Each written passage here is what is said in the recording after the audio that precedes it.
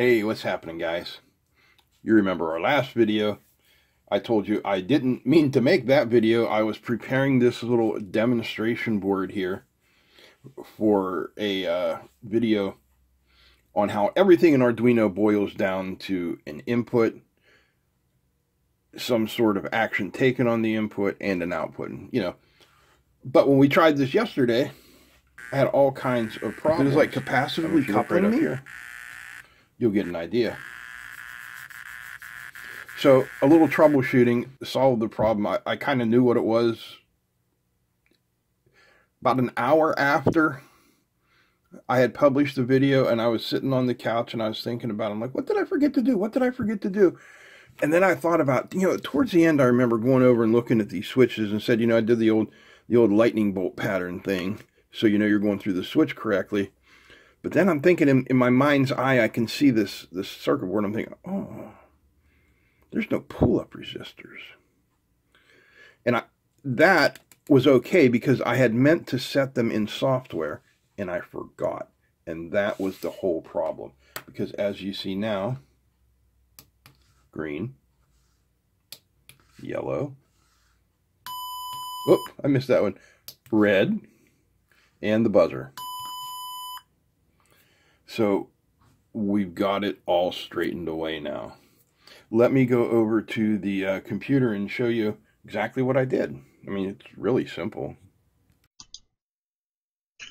Okay, so what I did is I simplified the code. I took out all of those 4 next loops and just wrote everything out, line by line, button by button, LED by LED.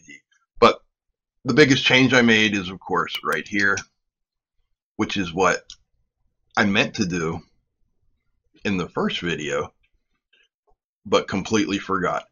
So by setting the input as input underscore pull up, those pins are now held high, held to 5 volts. So when we press the button grounding that particular pin, there's no float. It's either going to be at 5 volts or at 0 volts. So that was the problem, and now it's solved. So just quit going through the code. We initialize our buttons as pull-ups. We initialize our LED and our buzzer as outputs. And we set everything as low.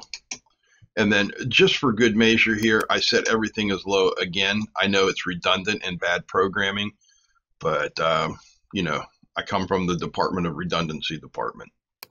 Do it twice, right?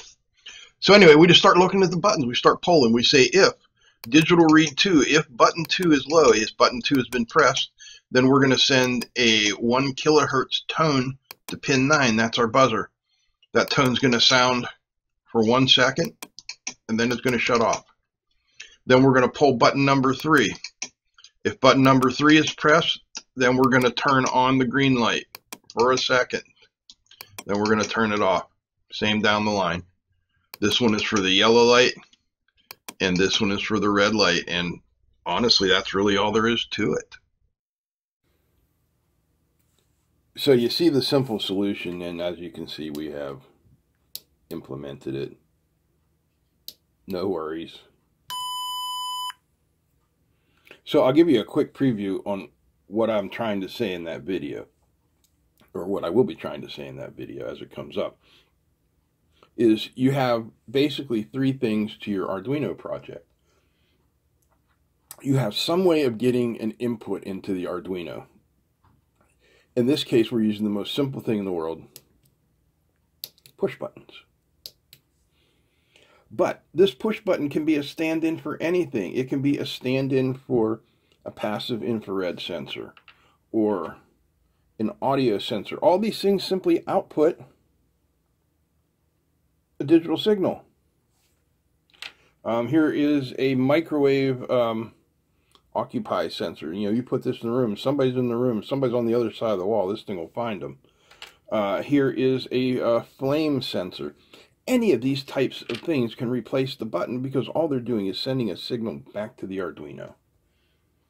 And then the Arduino is doing what you tell it to do with that signal. In our case, we're just simply making each button press correspond to a simple output over here.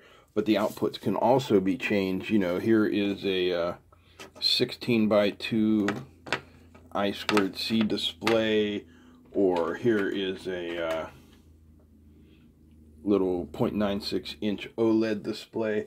You know, any of these types of things get swapped in and out for our simple demonstration pieces here.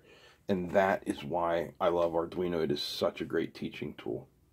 So guys, thank you so much for watching. Thanks for pointing it out. You guys all nailed it. It was floating inputs. That's exactly what it was. And something they taught me long ago in the Navy that I wasn't doing, which is paying attention to detail. That was the one thing they always stressed, attention to detail. I was not paying attention to detail, and I got burned. So everything's in ship shape now. All right, guys, that's it. If you enjoyed this quick little video, I hope you'll give me a thumbs up. Feel free to comment, share, and don't forget to subscribe. Big thanks to all the patrons. Big thanks to you guys for watching. That's it. I'm out. Peace.